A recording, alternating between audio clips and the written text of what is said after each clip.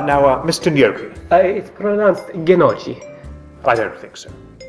Now, Mr. Gnocchi, what exactly would you bring to our program?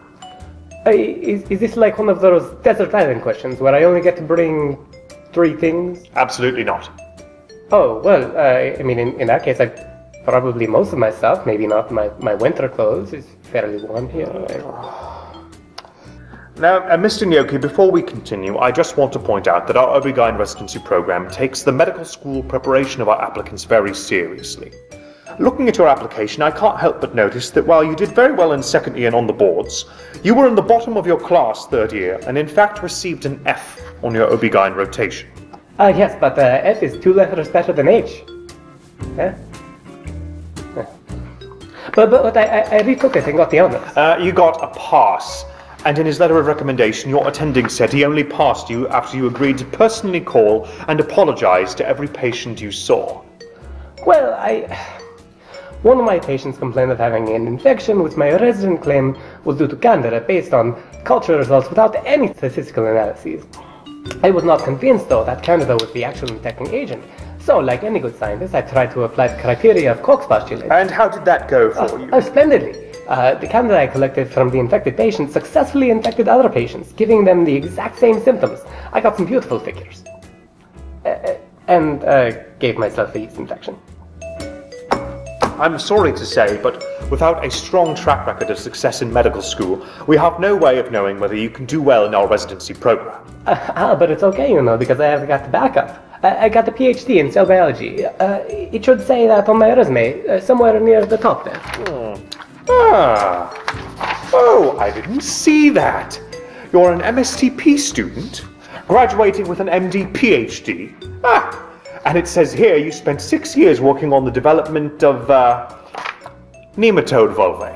Oh, yeah. I investigated the role of signaling through receptor tyrosine kinases in C. elegans larval development. And by ectopically activating the intercellular MAPK signaling cascade in the dermal syncytium, I was able to increase proliferation of vulva cells in hermaphroditic C. elegans by more than 5-fold.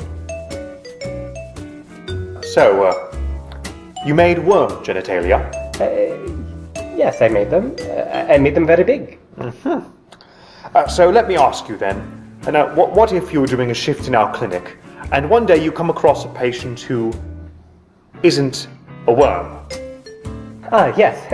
You know, it does not have to be C. elegans genitalia. I can use the science to study anything.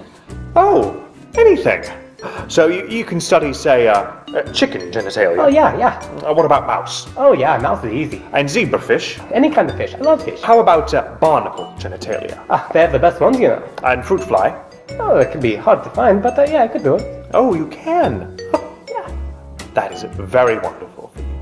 And if a patient came in complaining of, say, thrush, you could just grow them a new vulva? Yes, I can. But I would have to get IRB approval for working with human tissue. IRB and I always some problems, ethics, poor standing. It will be a lot of paperwork. Too much paperwork? Yeah. I guess the question I'm really trying to get at, and this is a purely hypothetical situation, if a patient comes to you complaining of an obstetrics or gynecological problem, what are you capable of doing to help them? Again, purely hypothetical. Oh, well, you know, I usually like to start off by building some rapport with the patients. Oh. Yeah, I'm very good with women. I usually begin with a conversation about the TV show they like the Two Broken Girls, or Downtown Abbey. Downton Abbey? Yeah, Downtown Abbey. You watch it? Say Mountain. Mountown? Can I show you some pictures of my research? It was published in Peanuts, you know. It's quite amazing how big C. elegans vulvas can get if you just give them a little stimulation. Get out of my office!